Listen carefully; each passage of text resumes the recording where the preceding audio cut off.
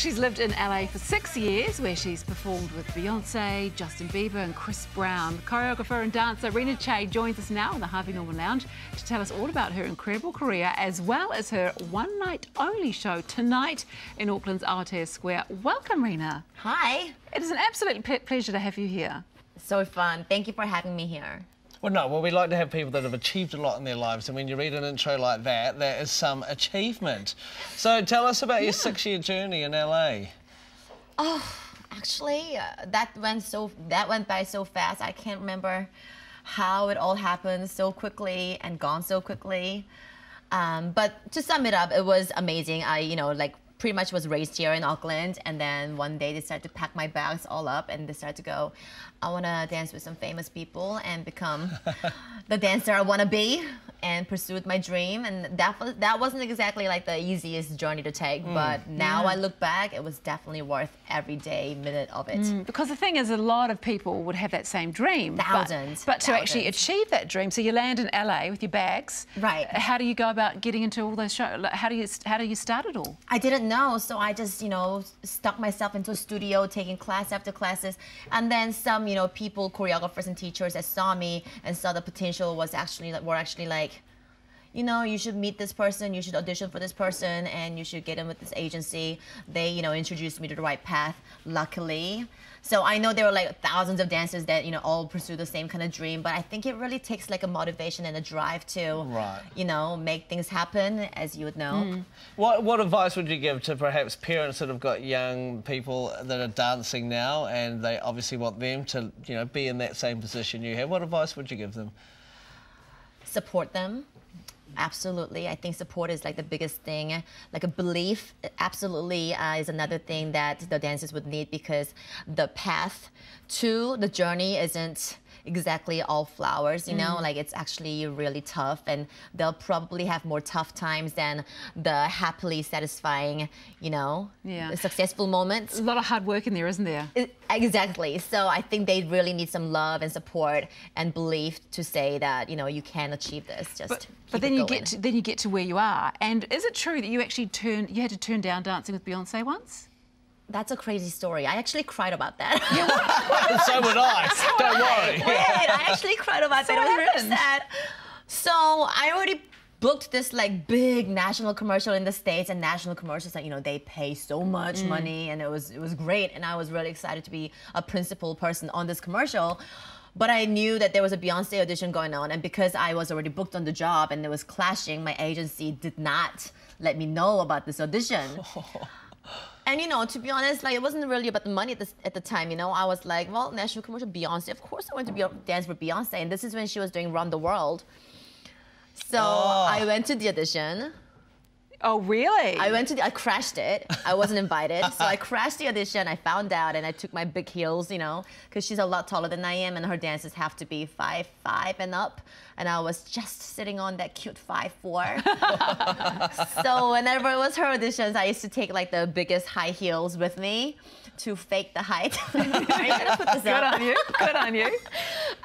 So I auditioned, and immediately the choreographer saw me, who was choreographing at the time. It's not the same one right now. He saw me and he was like, Snow White. He calls me Snow White all the time. Snow White. Sign up there, like put your name and your agency name and your email address there, you're on. So I literally walked out of the audition within an hour with a job at Beyonce on the biggest stage. So I called my agent and I said, listen, I know you're gonna hate me for crashing this audition, but I did. And I booked the job with Beyonce, and I don't care what you say, but you can probably, go back to the director of the national commercial now and tell them that I'm not doing it anymore, I'm not available, I'm injured, whatever, because I want to dance with Beyonce. And they were like, absolutely not, Rina Chae. Oh. Rina Chae, absolutely not. So you never got to do it? Well, I didn't get to do that one. And then when she was doing the music video for Run the World, I got a call, and this was my one day off, so I was in Melrose shopping, and they were doing like last-minute calls for dancers. So I get this like phone call from the choreographer going, Rina Chae, what are you doing right now? Because you need to be on set for Beyonce's music video in 2 hours. Excellent. That's a dream story. Okay, hold that lock. We'll get the rest of the story in just a minute. There's so much I want to find out too about Rina Chae. What an incredible career. She's doing a show tonight. We'll give you the details in just a minute. We'll be back straight after this.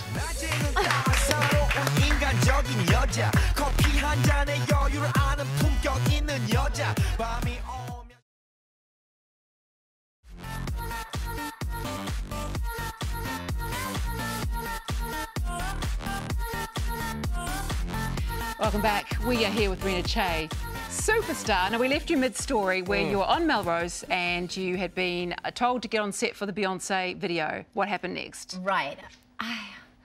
You know, it was just like my day off, so I wasn't exactly looking cute either. I was in some like dumb PJ type of clothes and hair in a messy bun, and I had no makeup on. I was wearing sunglasses. I could not bring myself to go on set looking like that, you know, and image is a big thing in Hollywood. So there was no way I was gonna show up looking like that. And I was like, oh, I can't do it. So you didn't do the video with Beyonce, the biggest star in the world? I know, why does it sound so crazy?